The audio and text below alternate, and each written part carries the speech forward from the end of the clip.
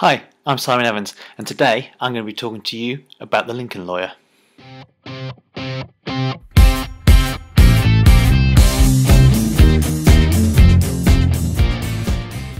So a while ago, I remember getting quite excited because I discovered that Michael Connelly was going to do this one show thing where he's going to do a book reading prior to a showing of the movie of the Lincoln Lawyer, which is, of his book. Hey, Michael Connolly speaking at in Auckland. Oh, brilliant.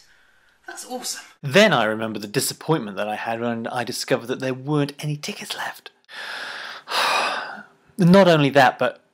oh, you'll see. That can't be right. It's not coming out in the cinemas at all? Oh, no. For goodness sake. Yep, that's right. The movie didn't even hit theatres across the country. Oh, man.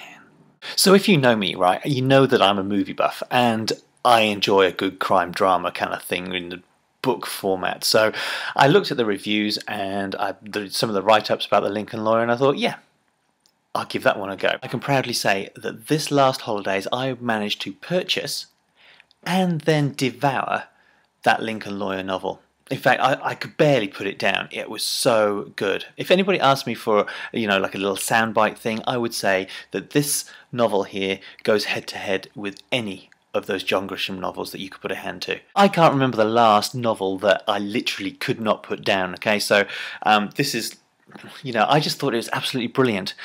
There is a sequel to The Lincoln Lawyer. It's called The Brass Verdict, so I'm really looking forward to getting my hands on that and ploughing my way through that. There's going to be some links in the doobly-doo to other useful links and sites and all that sort of stuff down there, so go check it out.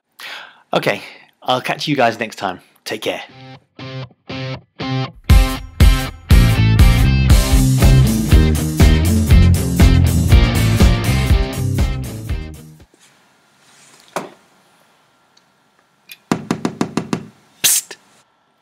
Don't forget to subscribe.